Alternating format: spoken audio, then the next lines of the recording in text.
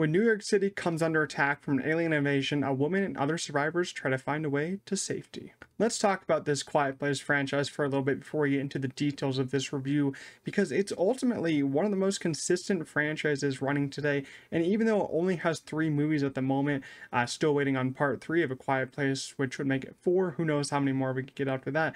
This entry and prequel into this story is no different from the others. I think it's another great, entry into this franchise. And I actually was really excited with some, went in with some big expectations, and I thought my expectations were met. I thought it was really good, really great. And what makes this franchise special, I think, is the experience of going to the theater. Like, you don't know if you should order popcorn, don't know if you should order like candy because you don't want to be loud with it. Because I remember seeing the first one in theaters. Some people really missed out on that one, but I remember seeing the first one, and I didn't get any popcorn. I just got a drink, and I was like, I didn't want to make any noise because that movie is really quiet. The first one's really quiet compared to the part 2 and compared to this one. This one is pretty quiet, but I will say part 1 is still the more quieter one. You can still get popcorn in this one, don't worry, you're not going to be too loud. There's some very loud moments in here where you can start eating it all. But yeah, I thought this one was really great, and it's directed by Michael Sarnowski. I think that's how you say his name. He worked on Pig, the movie with Nicolas Cage, that I thought was actually pretty good. So this is a big change of pace for him. He's going from like a really low budget movie. I think Pig was like a $7 million budget, or $7 to $10 million. And he's going to almost $70 million budget right here. Basically like a big increase in a budget there, and a big change of pace. And I really enjoyed his style that he brought to the series. It does feel really different from John Krasinski's Quiet Place movies, and I feel like what made me like this one a lot was that it did feel more stylistic. I felt like they took a little bit of risk with the shots here, took a little risk with the direction, and I really did like that he went for that risk. And I will say, even though it has a $70 million budget, it's easily going to make that money back. I think it's tracking for like 60 million opening weekend, already almost making the budget back. It's going to be a huge win for horror movies and horror box office as a whole. I think it's going to easily be the biggest, horror movie of 2024. But you got a lot of horror movies coming up to really challenge this one. You got Maxine next week, then in 2 weeks you got Longlegs. So horror is really thriving this summer, which is interesting. Who knew we were going to get so many horror movies this summer, but I'm really enjoying it. But I gotta say, the direction here was absolutely fantastic. And as the title suggests, it focuses on the start of the apocalypse, which is basically the first day and then some days after that. It doesn't all take place in one day like some people were thinking. It takes place in either 2 or 3 days. I couldn't really keep count. I think it is 3 days though, and it takes place in maybe the loudest and most hectic city known to man, New York City. And why anyone would choose to live in New York, I have no idea. I don't know why all these people live there, but if it's for your job, that makes sense. But if you choose to live there, then you might be a little bit crazy, because I know it is pretty expensive there, and people are really rude in that city. And all these people are literally just dying in this movie because everyone just honks in New York. Everyone's yelling at each other. No one ever shuts up. So that's why everyone's dying in this movie. And if this ever happened in the real world, something tells me that this would go down very differently. It wouldn't be the aliens taking out the humans, it would be the humans taking out the humans. Because you'd have people being quiet, someone would be talking, and then you'd have one person say, shut up, and then there's just a fight breaks out, and then everyone dies before the alien even gets there. New York is not a nice place.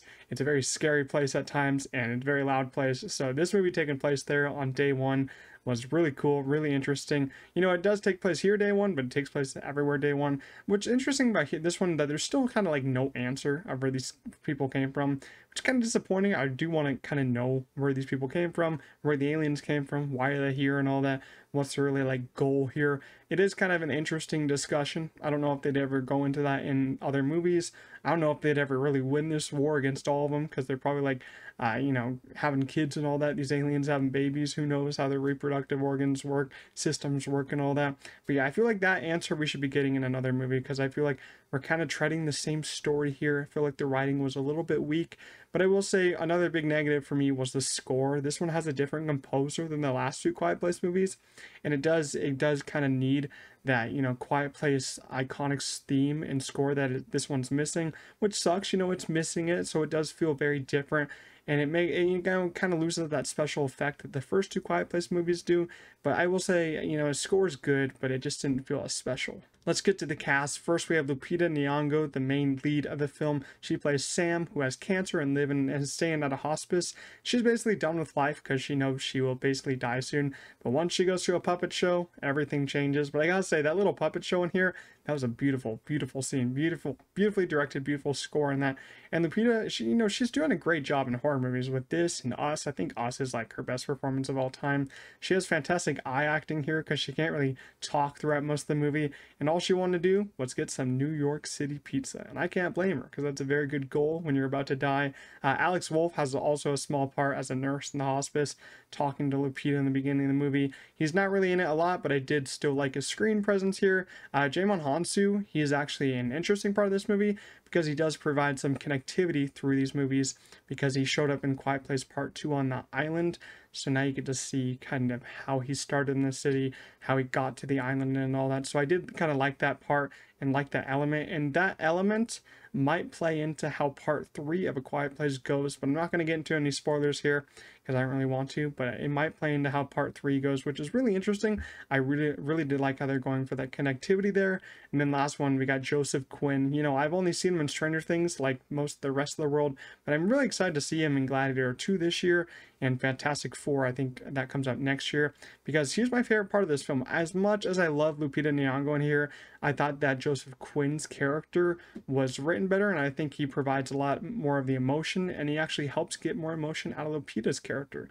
His story is actually kind of more sad because his character doesn't actually live in New York. He's just there for law school, so he can never really get home at this point. He can never see his family again back in England, which is actually really disappointing. And you know, he shows up because he's very lonely. He's a very lonely character. He has no one, and he just starts following Lupita's character, and that kind of just leads them going together.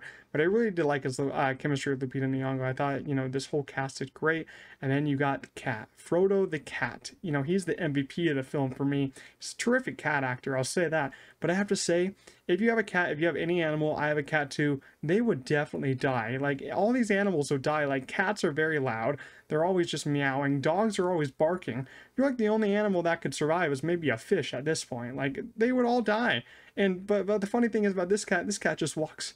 It walks, doesn't really make any noise. Lupita just carries it. I wonder how much training and kind of practice they had to get with this cat. You know, Joseph Quinn, Lupita Nyong'o, for this cat just to like rub up against them, you know, just stay in their arms. That's a very nice cat if that cat didn't have to train with them a lot. I'm not going to spoil if the cat lives or dies, but he does provide some fun, you know, fun scenes in this very tense movie. Let's talk about how scary this one is, because A Quiet Place, you know, this franchise, they're one of the very few movies that take control of the PG-13 rating and use it very well, because the close-ups of these monsters are great here. And I got kind of chills, I got shivers, and some of these scenes in this one, like it does kind of get scarier than the first two in this one, but there are some scary moments in the other ones.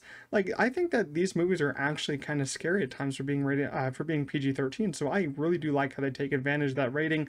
I just loved how fast they moved in this one. The monsters when they're chasing people, like, it does get pretty tense in this one. So if you do have any kids that maybe want to see it, maybe, you know, probably take a step back from that one. But, you know, it's not, you know, scary, but it does get pretty tense at times, I'd say. There's only a couple jump scares.